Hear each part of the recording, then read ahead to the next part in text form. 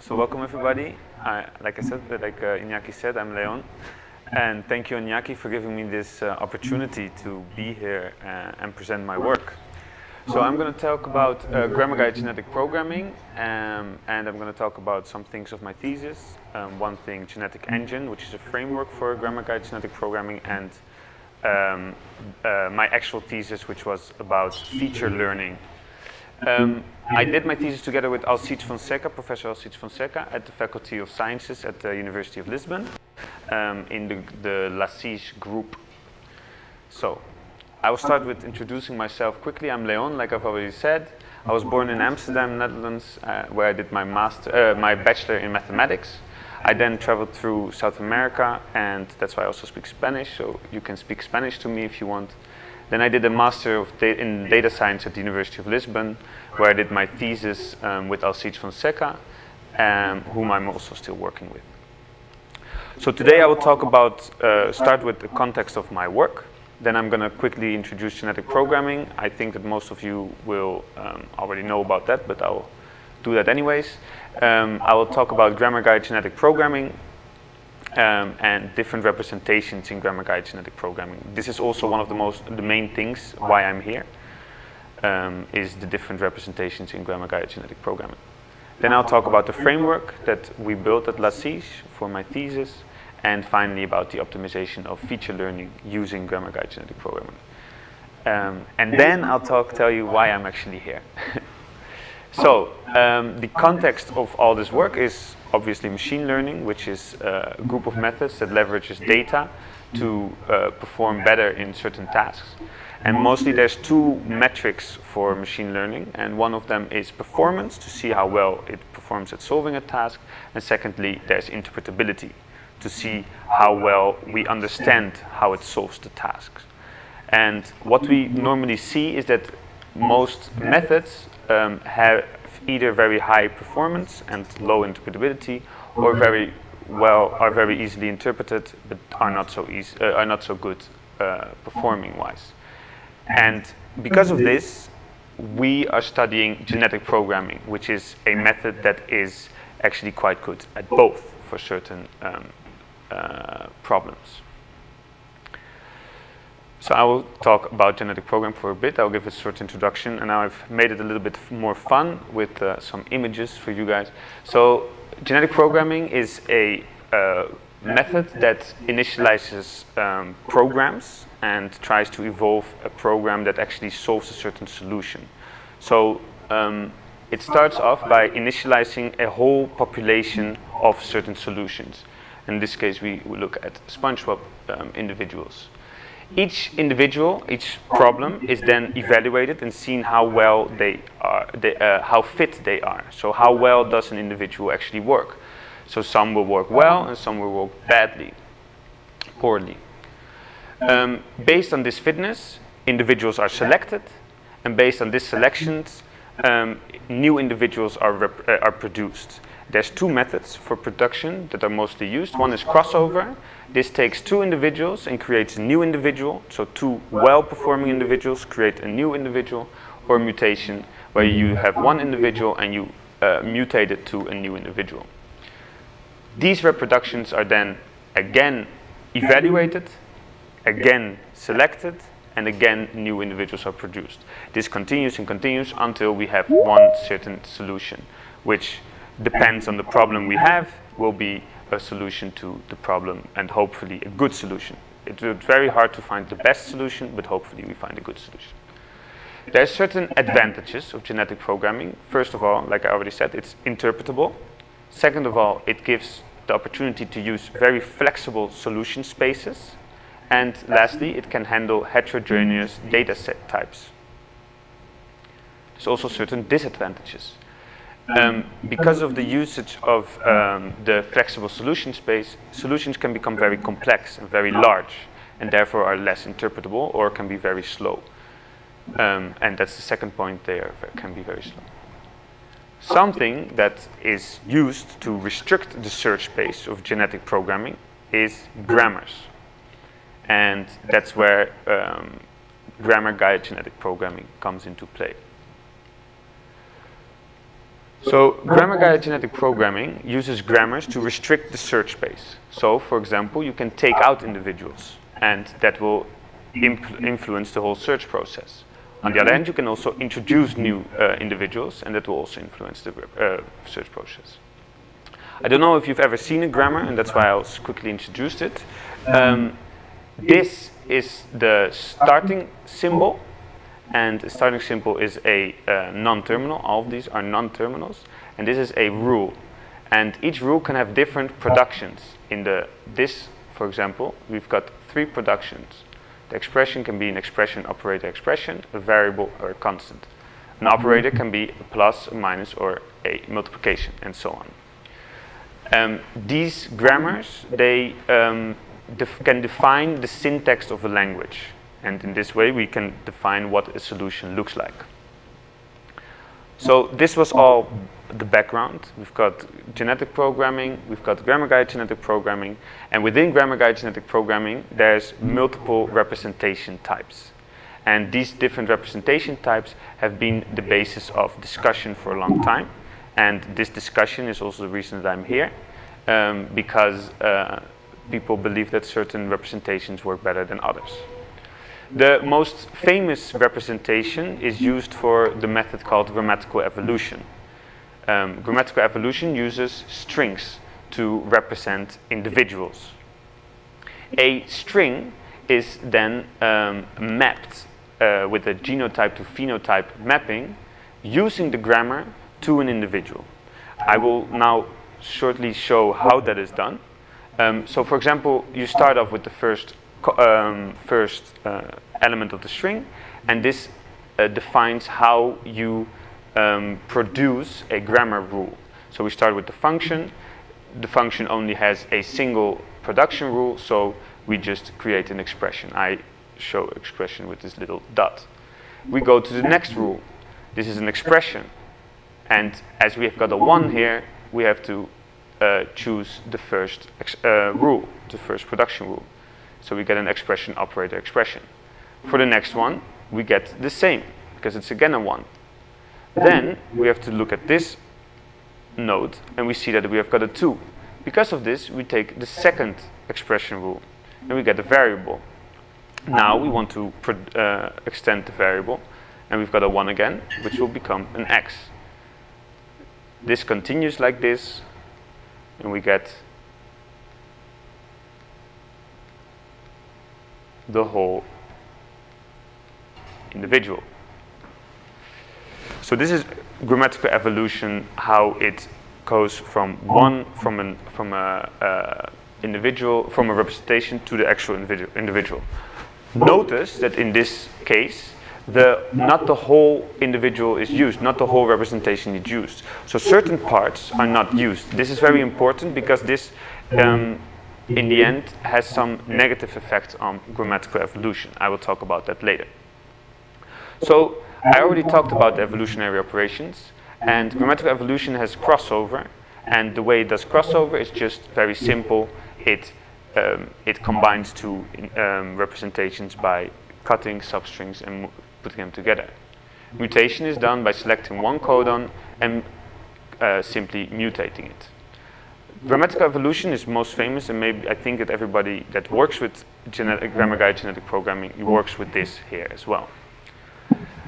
The representation that I use mostly is tree-based grammar-guided genetic programming, and instead of having a difference between the genotype and the phenotype, it uses trees as the individuals itself. So the genotype and the phenotype are the same.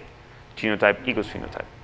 Tree-based grammar-guided genetic programming is often called context-free grammar, SGP, but it's a bit of an ambiguous name, so I don't like it so much. The way that we construct these trees is using the grammar. So the grammar defines how we initialize a tree.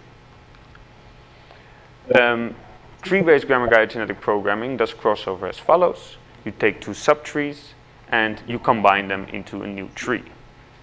This is much harder to implement, less straightforward, but it's logically more, it makes more sense logically. Mutation is also done in the same way. You take one node and you change it into a new subtree. So these two representation methods have been for a long time have been the basis of discussion, like I already said. Grammatical evolution has and tree-based grammar-guided genetic programming have had a lot of research, and the main research that has come has derived from this is that the grammatical evolution has the linear string as a representation, and this representation is much simpler. And because of this, it's much more memory efficient because you just have a string of integers. Furthermore, individual generation is much quicker. Also, the evolutionary operations are much more easily implemented, and they are also quicker. One problem, though, is that there is a high redundancy. Like I already said, the string wasn't completely used. There were still integers left that were not used. Because of this, there's a lot of information in the representation that doesn't contribute to the phenotype in the end. When we, for example, mutate a single gene in that part of the string, this doesn't affect the phenotype later, which is problematic because this will reduce the diversity of the population. I will not go into this further, but you can come to me later to talk about this. Tree-based grammar-guided genetic programming, on the other hand, has individuals that are less simple. Obviously, there is less memory efficient, the individual generation is slower, and evolutionary operations are less easily implemented, and they are slower. But almost all the tree is used to, the whole individual is the individual itself, and so there's no information kept that is not relevant to the phenotype of the individual. There's a tiny exception for that, but that is not relevant for them. The second most distinctive part of grammatical evolution is that the genotype and the phenotype, they are decoupled. So you've got this genotype to phenotype mapping. What is very nice about this is that algorithms can be applied to the linear string only. And because the linear string is not completely problem independent, this algorithm can be reused for all problems. The only thing that changes is the grammar itself.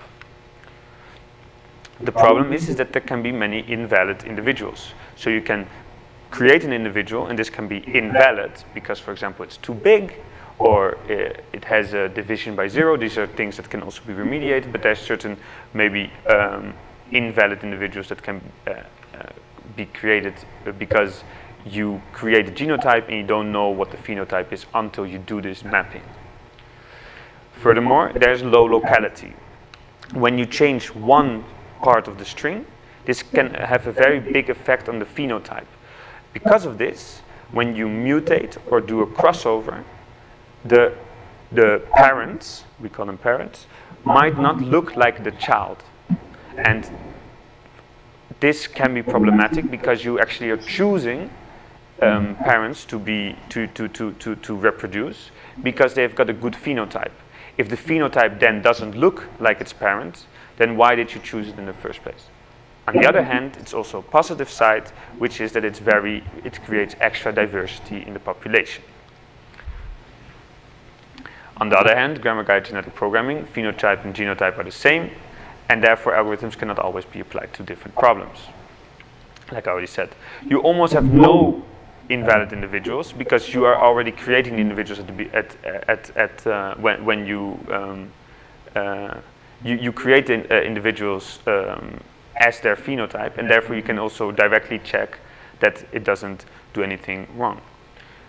Moreover, when you change something, you change exactly that part of the node, and therefore it will, except for that part of the node of the tree, it will, for all the rest will stay the same, and therefore it has a high locality.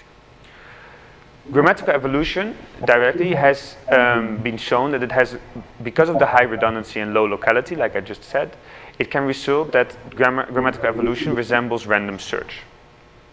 And it has been shown that tree-based grammar-guided genetic programming performs better than grammatical evolution. But lately, there has been a new, so these two methods, grammatical evolution and tree-based grammar-guided genetic programming, are from the 90s. So in 2016, I believe, structured grammatical evolution was introduced by Nuno Lourenço from Coimbra in Portugal, and a bunch of other people.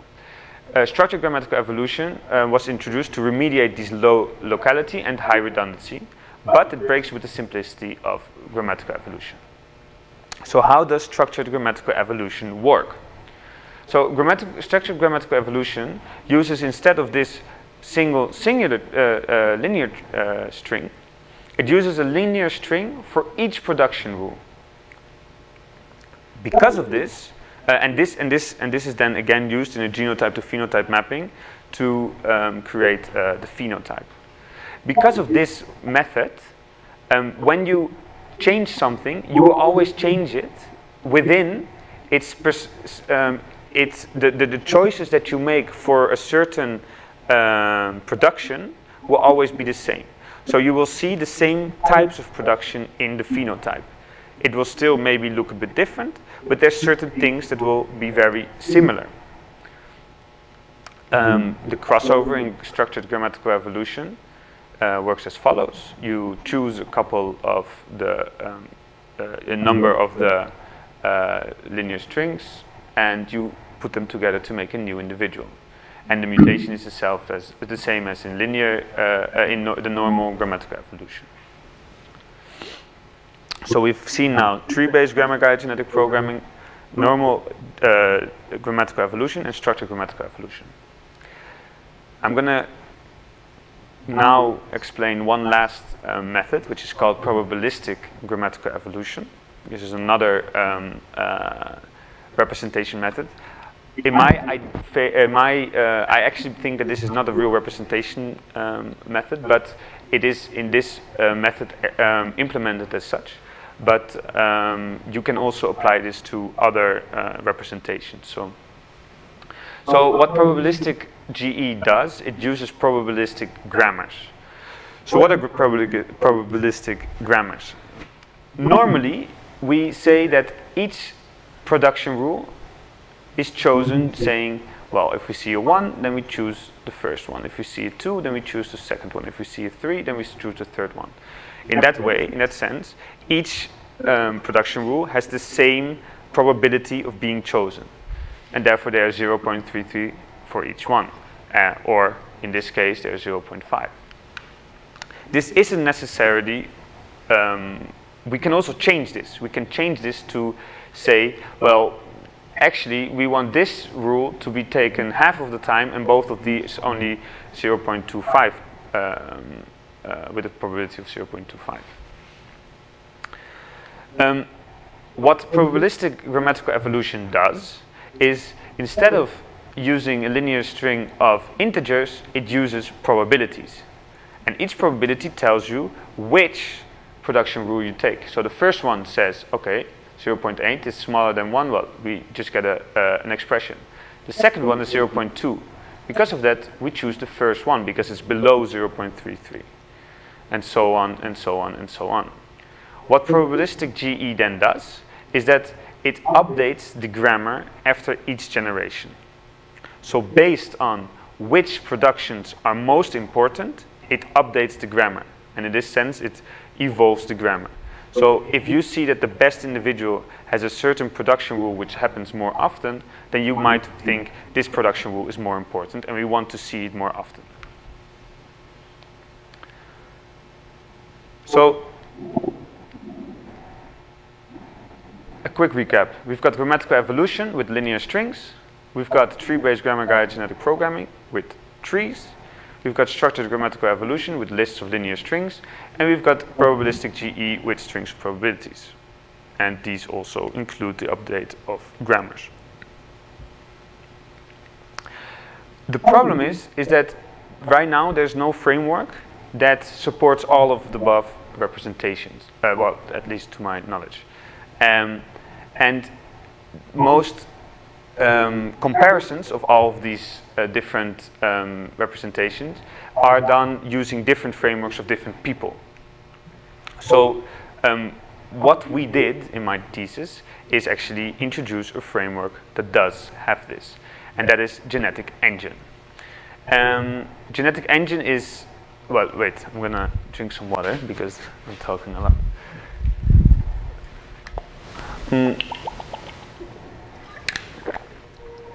So Genetic Engine is a grammar guide genetic programming framework built at La Sige together with Alcide's team, and I am part of that. And Genetic Engine in its core is an open source grammar guide genetic programming framework in Python, and we've recently finally been able to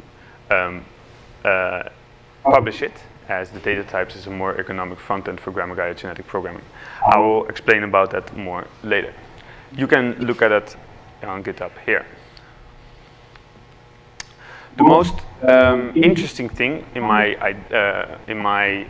opinion, is the fact that Genetic Engine uses Python to define the grammar instead of BNF.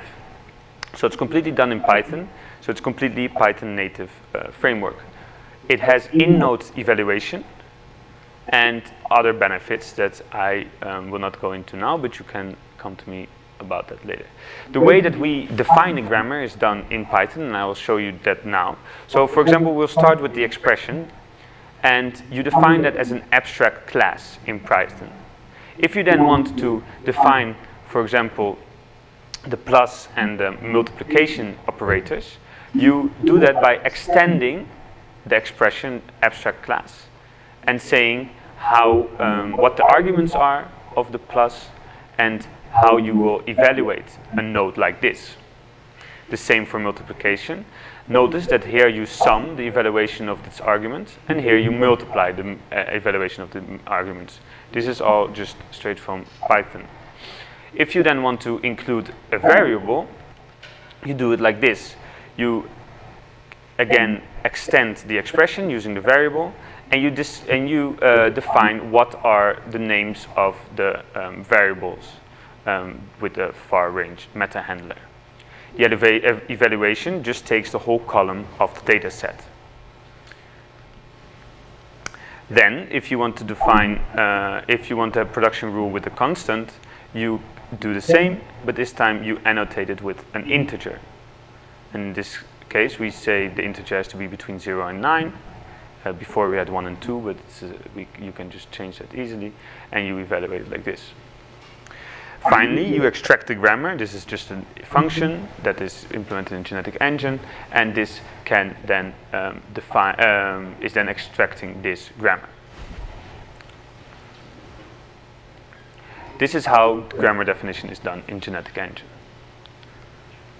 Because of this, we can actually the individuals that we produce are just instances of all these classes. So they are actually trees that are instances of the grammar that we show here.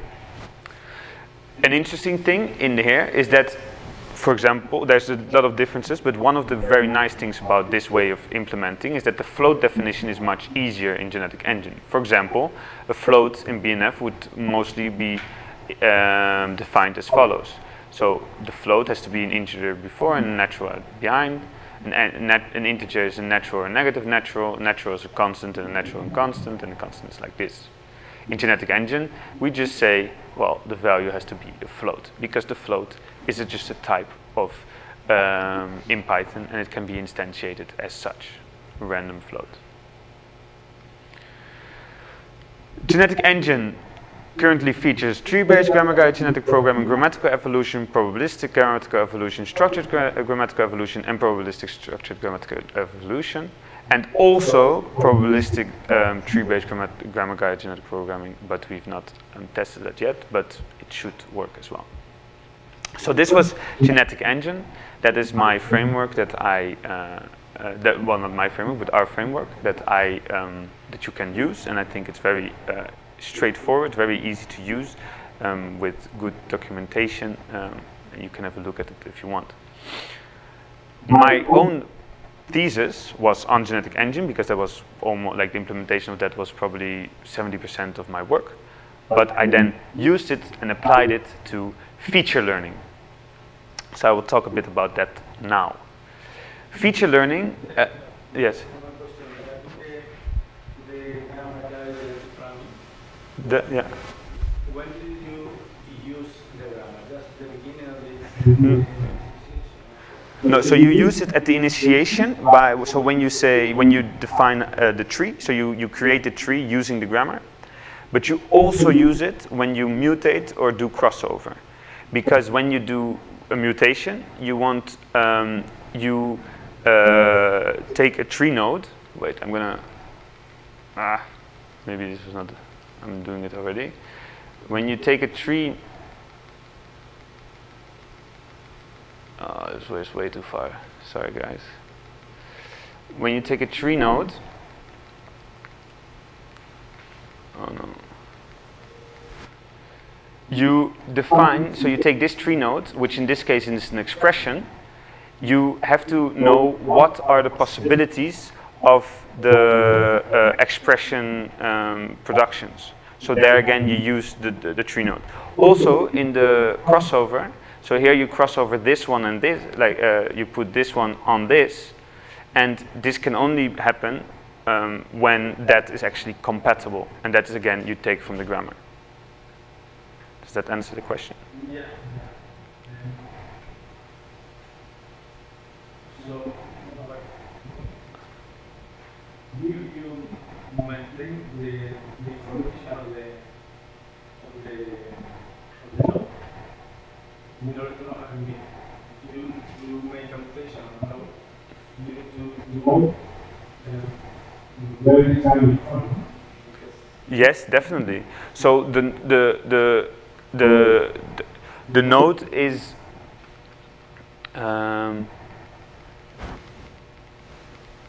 so the node, if you instantiate it, so this node is an argument of this node. So for example, you've got a tree saying plus, and then under that you've got another expression. This expression is an argument of that node. So you'll get a very long, like a tree of arguments within each other. I don't know how I would be able to say that in a different way, but maybe that already explains it. Yeah.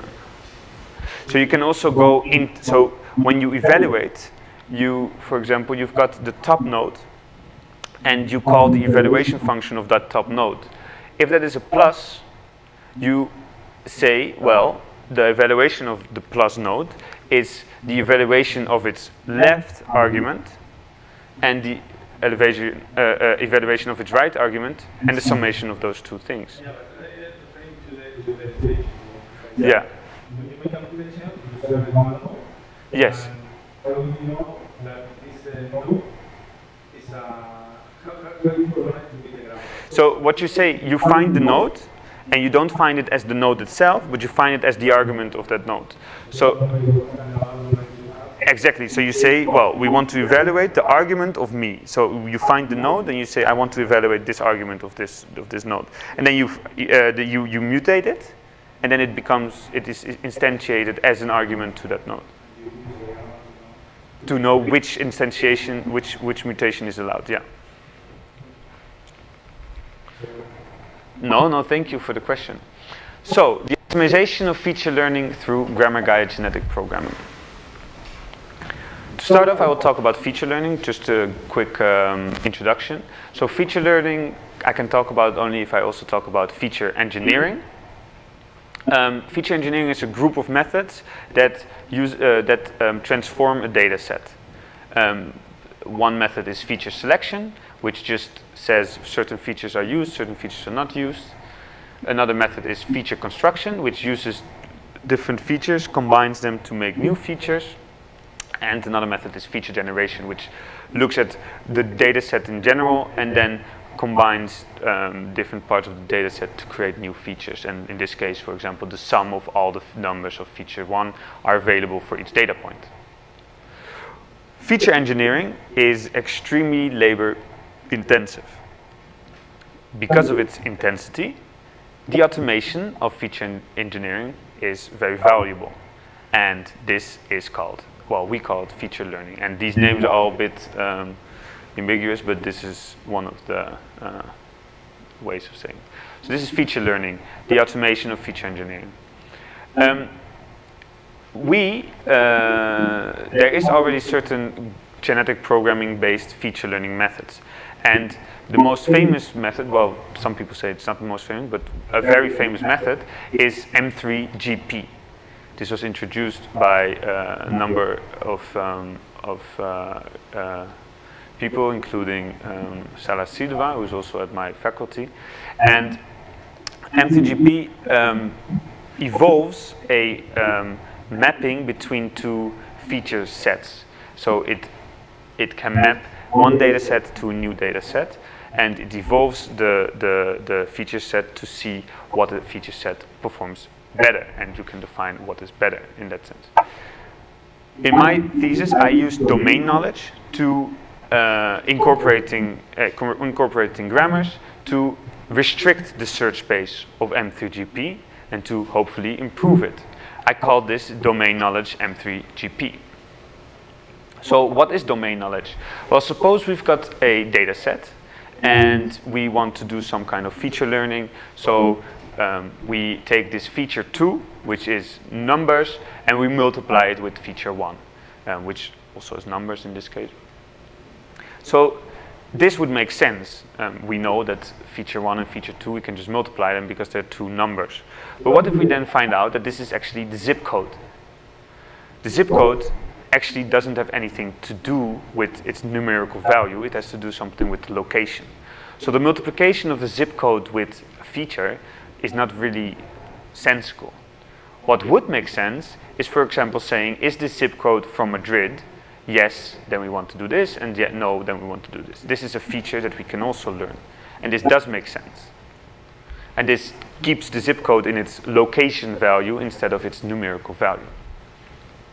So that is what we implemented in this domain knowledge M3GP.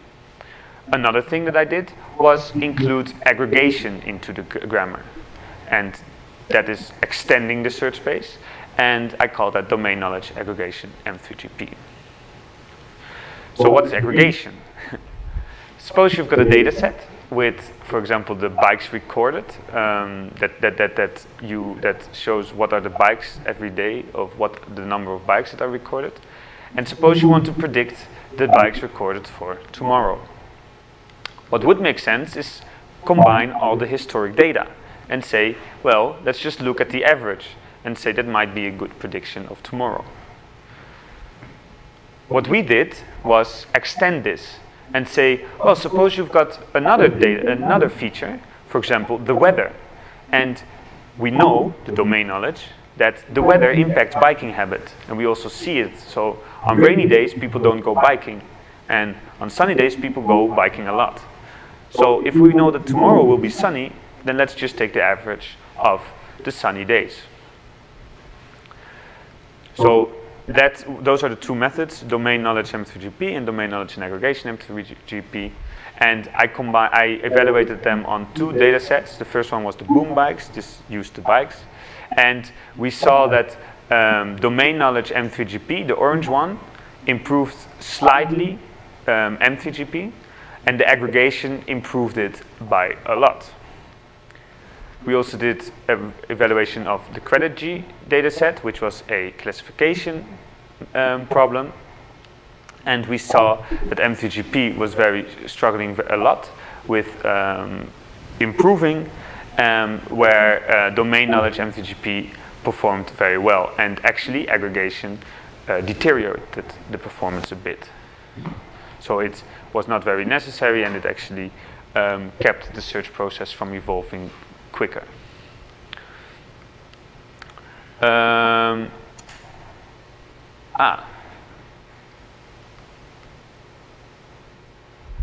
Yeah, so this is a conclusion slide, but this shouldn't be the name. So my conclusions were that domain knowledge benefits the interpretability, because it also benefits the interpretability and the performance of certain feature learning problems, and that aggregation benefits the fitness progression of certain feature learning problems. So all this said, why am I here? So the reason I'm here is to work on the comparison of grammar-guided genetic programming representations on a regression problem. And regression problems are also sometimes, you can also use them for feature learning, so there's a lot of overlap there. And mainly, I will be extending on a paper that was introduced, that was published by Iñaki, the reason I'm here, and also Chema, who I will meet tomorrow here, Nuno Lorenzo and Oscar Garnica, who is also, Oscar is also, yeah. Yeah, hi Oscar. Which compared structured grammatical evolution and normal grammatical evolution on a real-world data set that included people with diabetes. One part, the first part, is to not only compare grammatical evolution and structured grammatical evolution, but also include tree-based grammar-guided genetic programming and probabilistic grammatical evolution. Then, hopefully, I would like, or well, let's see, if there's time, I will also introduce, try to incorporate domain knowledge to improve the solution space. Because right now, the feature engineering is done manually, and it might be interesting to also take that out and completely do it using my methods. But it already works quite well, so I'm not sure if that would add it a lot. That was it. Thank you so much.